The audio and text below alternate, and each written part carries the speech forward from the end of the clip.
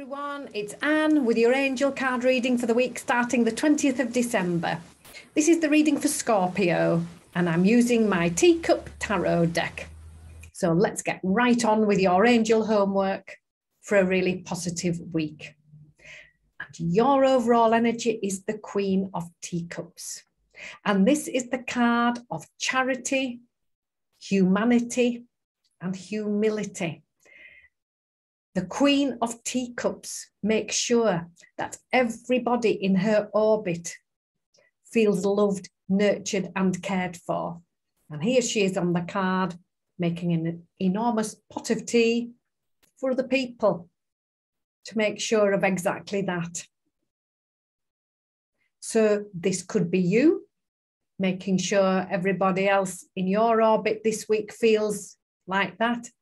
Or it could be other people coming in to make sure you do. A win-win situation. Your help or your hurdle, the Empress card. Now this reminds you to get busy. It's the time to get busy card on those new projects and those new ideas. It's about working creatively. And our angel here, she's painting this beautiful picture. She's busy doing it. Her sleeves are rolled up and she's taking the action. That's just what you're asked to be mindful of this week. Your guidance is the King of Teacups. You have the Queen and the King together. Now, the King of Teacups is also focusing on love and kindness and generosity and compassion. And the King of Teacups makes sure that all of those lovely qualities are felt by everyone he comes in contact with. And on the card here, he's actually teaching those qualities to people here to make sure that they understand them too, and they can make sure that they use those qualities when they interact with other people. So a double message here for you, King and Queen. Loving kindness, generosity, and compassion are featuring strongly in your reading this week. How can we help ourselves?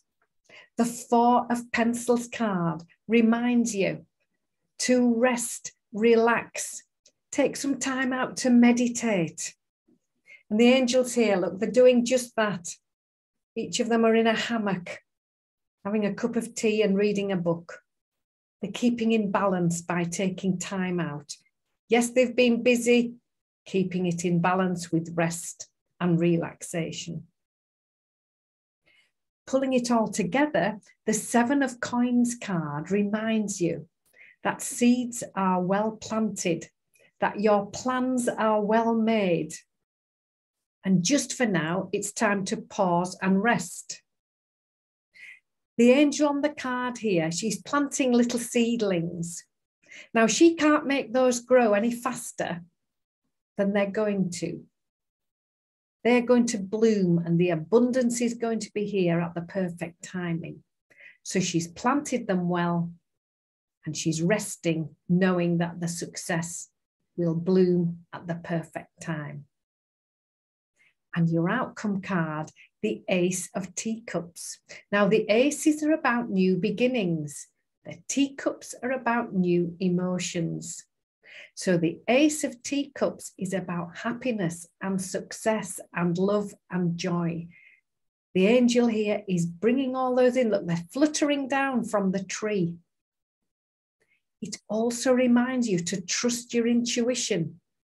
Take notice of those little signs and hints from the universe. They're here to help you. Sometimes it can mean a new home environment too. But generally, somebody coming in and new positive emotional experiences are here to find you.